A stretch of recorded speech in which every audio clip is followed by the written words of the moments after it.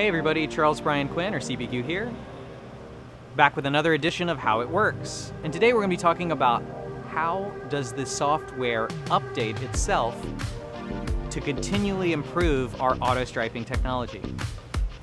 Every mower has a 3G or GPRS modem, and when the mower boots up, it makes a quick connection to ask, is there any software updates? Now, we're doing heavily active development right now, so most of the time there are.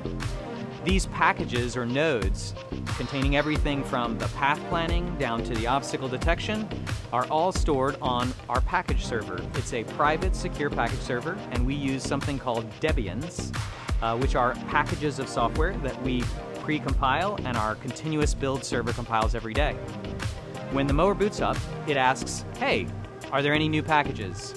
And the mower sort of says, hey, here's the new versions, here's how you install them, we've already tested them, they've already worked on one of our platforms, and they're ready to go.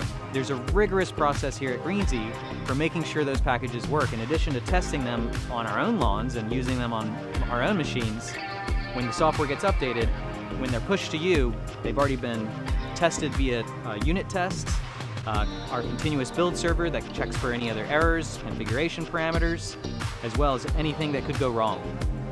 This standard updating process is super standard in the world of servers and other things that live on the internet. This computer runs Linux, it uses an Ubuntu with long-term support, and enables us to run the ROS operating system, as well as our packages on top.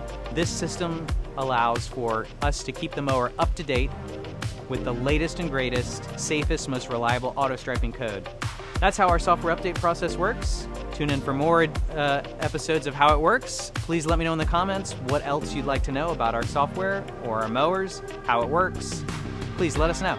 Thanks.